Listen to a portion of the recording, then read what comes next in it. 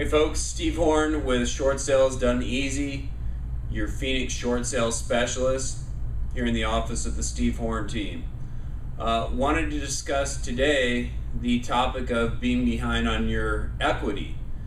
Does that constitute a hardship position? Well, let's talk about what constitutes hardship. Pretty much anything can constitute hardship. Decrease in pay, increase in expenses, divorce, health issues. But what about specifically being behind on your equity position? You as a seller, if you can produce a financial worksheet that shows that your debt to income ratio is sufficient enough for the bank to view that as a hardship, meaning if it's below 50%, your debt to income ratio, you definitely are in a hardship position. If you're hovering above the line, say 65% to 35% debt to income ratio, you still have an outstanding chance at being able to short sell your home, especially if your house is underwater by about $200,000. You know, in the markets of Tempe, Chandler, Gilbert, some areas of Mesa, Scottsdale, definitely West Valley cities like Litchfield, Goodyear, Surprise, they've definitely seen a decrease of 200,000 plus in some of their subdivisions. So when we take a look at this, your main reason for purchasing a home was to gain equity on the house and at someday be able to sell it for more than it's worth. In most cases, that's not a reality for most homeowners right now. Most homeowners, statistics will show that it's going to take about 15 to 18 years for the home to recover to its present value or to make any sort of profit.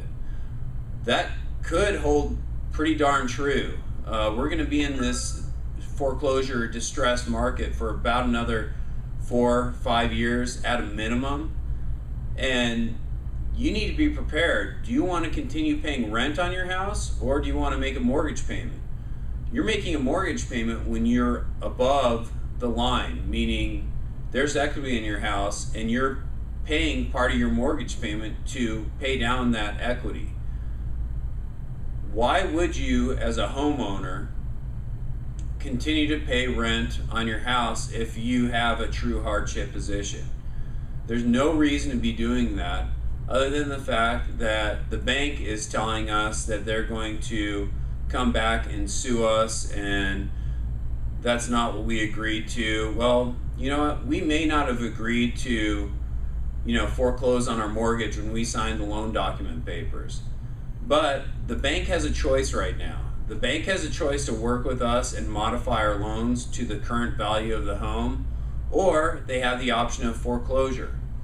So it's up to the banks really to decide which route they're going to take, because if you are suffering a hardship, if you've lost some income, lost a job, going through divorce, increase in expenses, you definitely have grounds to find a different way. I ran into a client the other day who's going down and she is donating her plasma just to be able to keep paying her mortgage payment.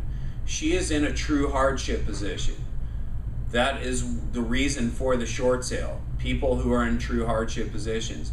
If you're behind on equity and you're still making, 70% income over 30% debt, more than likely the bank isn't going to short sell your home. Now, I've seen cases where they do. It's all going to come down to your hardship, your financial worksheet, and what you can prove as your debt to income ratio.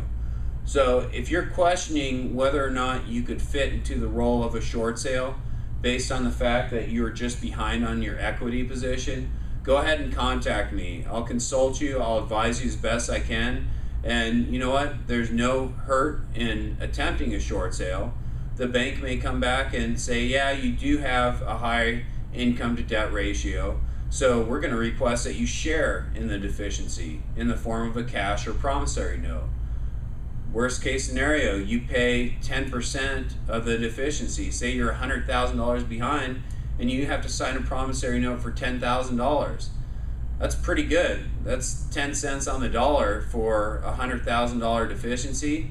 That's not a bad deal to take to the bank to wash yourself clean of your property and to start over, because I guarantee you in the next 2-3 years while you're rebuilding your credit, we're not going to be seeing any appreciation. You'll have positioned yourself to take advantage of the market when it is time to, purchase another home.